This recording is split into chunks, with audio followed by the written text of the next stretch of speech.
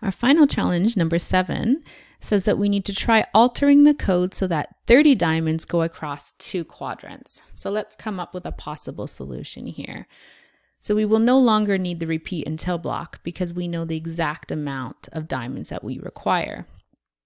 So we can get rid of that repeat until block by clicking it to the left and letting go.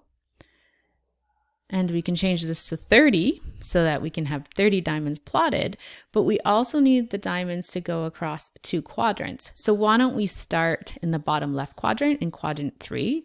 In order to do that, we need to change our starting point from 0, 0 to 2 negative values. So let's maybe change that to negative 60, negative 60. How about we go up by 10 and see if we can fit 30 diamonds starting at negative 60, negative 60. So it looks like we're going to run out of room. So there's a couple different solutions to this problem. We could move it down further.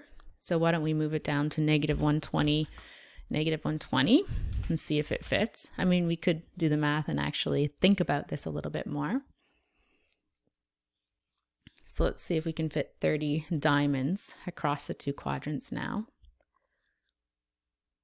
Still a little bit too high.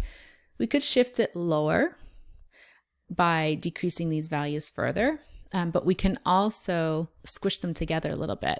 So why don't we make them 5, go up by 5 and 5 for each of our coordinates. So let's run that. So now it's going up by 5 and plotting them.